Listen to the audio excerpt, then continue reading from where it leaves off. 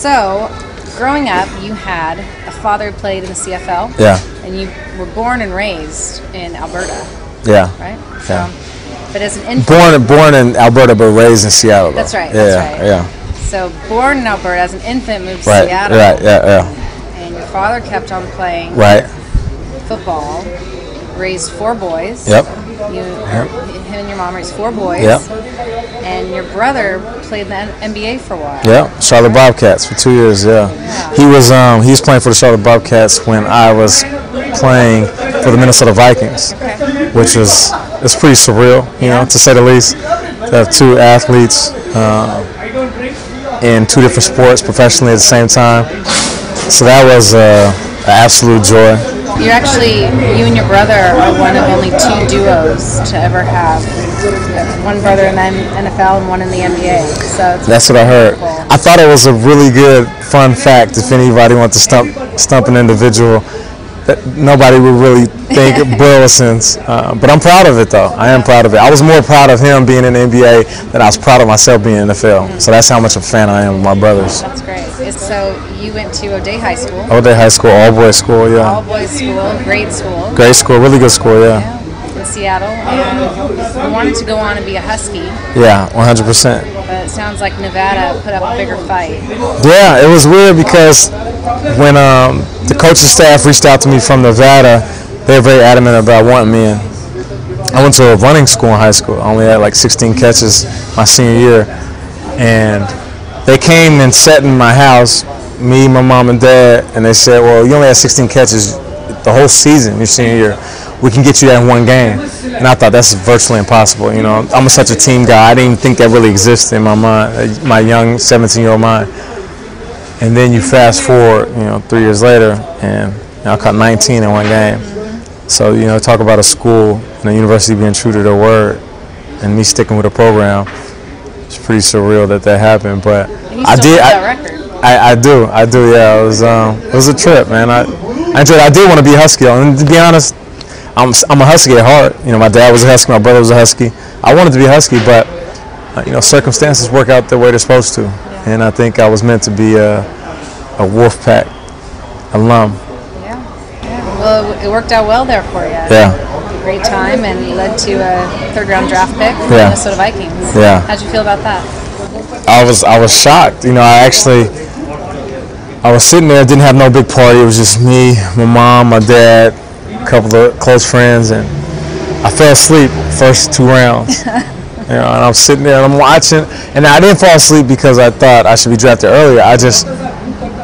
The concept of being in the NFL, it wasn't what I've always expected. So I wasn't sitting there on the edge of my seat thinking this was a life-changing moment. I just thought this is just another moment in my life that I'm going to do something different. I've made the step from college to pro, and now I'm going to be a professional athlete. And when I got the call from Minnesota Vikings, it was Mike Tice, the head coach. He said, hey, are you ready to be Minnesota Vikings? Literally half awake. And I said, oh, clear my throat? Yeah, coach, I am. He said, well, you don't sound too excited, son. I was like, well, I'm sorry. I was just taking a nap. And he laughed. I laughed. He said, okay, we'll see you in Minnesota soon. And at that moment, I realized that, a new journey has begun. Wow, amazing. Yeah. And then Seahawks snatched you up. Seahawks snatched me up, yeah. 3 years later, you played in Seattle for 4 years. Yeah. How was that experience? You were able to play under Holmgren for a while, coaching legend. Yeah. What was that like? It was an anxiety, adrenaline-filled 4 years. I got there initially and I thought to myself, everybody in the stands knows who I am, or my 3rd grade teacher is out there watching me, or like my 1st grade crush is in the stands. For some reason I had this image of everybody I knew being there watching me at one time. The city embraced me, and I was thrilled, Understanding that football doesn't work itself out like that. There's a lot of guys that go their whole careers. They could play 10 years and never be on the team that they grew up watching or in the city they grew up in. So I was able to get lost in the fact that I was playing in Seattle and I'm from Seattle. and I can invite 20 people to a game. So after 4 years in Seattle, you went on to Detroit. Yeah. You were there for about 4 years. Yeah. Enjoyed bringing Detroit back a little bit. Oh man, it was a lot of misconceptions about the city. I had no idea, had no ties, no family, no friends. Didn't know anybody on the team. They just came off an 0-16 season. People were telling me not to sign there. I remember going to the locker room and one of the guys that I knew, he came up to me and said, "Hey man, why'd you sign there? This is the graveyard of NFL players' careers." Well, speaking with what's on your heart, with all the recent allegations and some of the negative press the NFL is getting lately, how do you feel about the recent developments? Do you think they've always been there and they're just getting pressed right now? And do you think there's going to be any major changes the NFL is going to take in the future? I think that the NFL has always done a great job in recruiting, quotations. The NFL is different than college. College, you just find the best athlete, try to help them acclimate to the college atmosphere. NFL, you find the best athlete, you research the athlete, you do an investigation on the athlete, you find out his background. And when I got in, that was a big deal. What we're finding out now is that there's certain situations that we haven't addressed as an organization or as a league or as a machine. And I think that was the biggest deal in this last year in the NFL.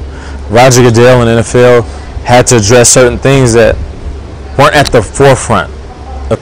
I think we'll be okay. If you had a message to send to these college players that are getting out of college, going to be entering the NFL, where you're expected to grow up and really get to a higher state of maturity in at a very fast pace. If you had a message to send out to them, what would that be? It was a linebacker, a veteran linebacker. I came in as a rookie. He said to me, "Nate, be careful of what you do in the NFL, because this league will exaggerate both your strengths and your weaknesses." And I thought to myself, "Oh, okay, all right." I was 21. But then as I got older, I realized that it's so true.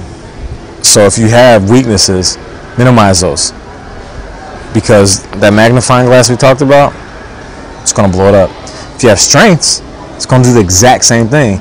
So the only advice I can give to young guys is take your weaknesses and minimize them as much as you can. And build your strengths so that it's so much of who you are that when you do make a mistake, you're not crucified. That's great. That's wonderful. Good positive message to send. Yeah.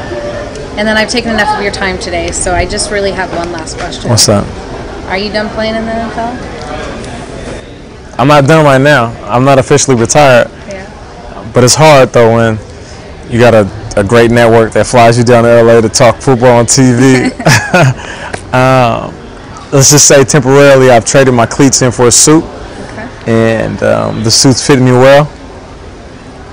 But don't get it twisted. I got a lot of routes left in these legs. But at the same time, I look at some of these young guys, and if I have to take a roster spot for a young guy to lose his, I'd rather sit out. That's very generous of you. Yeah. Well, I know you're a major staple in the Seattle community. Yeah. So should you ever leave to go play again and not in Seattle, I'm sure you'd be sorely missed. Well, I appreciate that. Thank you. Thank you so much. Well, Nate, thanks so much for your time today. I really appreciate it, and I wish you the best of luck. Thank you. I appreciate that. Okay, thank you. All right.